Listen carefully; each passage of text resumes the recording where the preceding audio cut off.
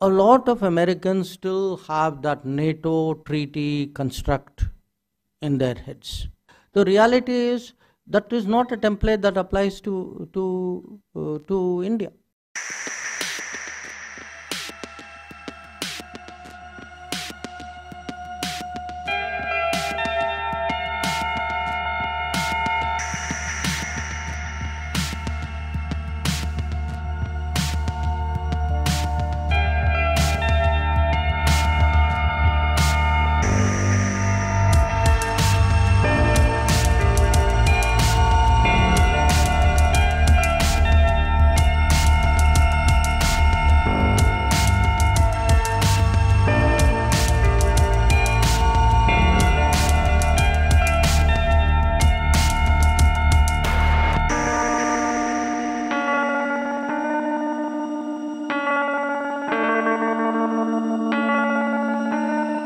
See, one of the challenges of a changing world is how do you get people to accept and adjust to those changes.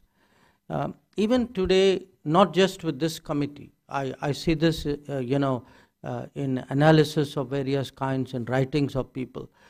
A lot of Americans still have that NATO treaty construct in their heads.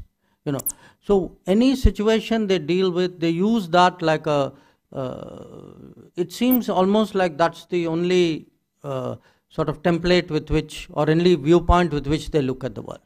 The reality is that is not a template that applies to India. Yeah. So I must say a lot of it is actually outside the administration. The administration understands this very, very well. So we have a situation where actually in many areas the administration has been very forthright, very understanding, very cooperative. And sometimes people mean well. I mean, in this case, I think they mean well. They really want to signal saying, let's do more with India.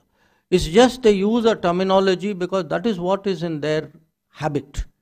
So I would not go so much by the terminology. I would only appreciate the fact that a congressional panel has the sentiment to want to do more with India. I think that's a very good thing.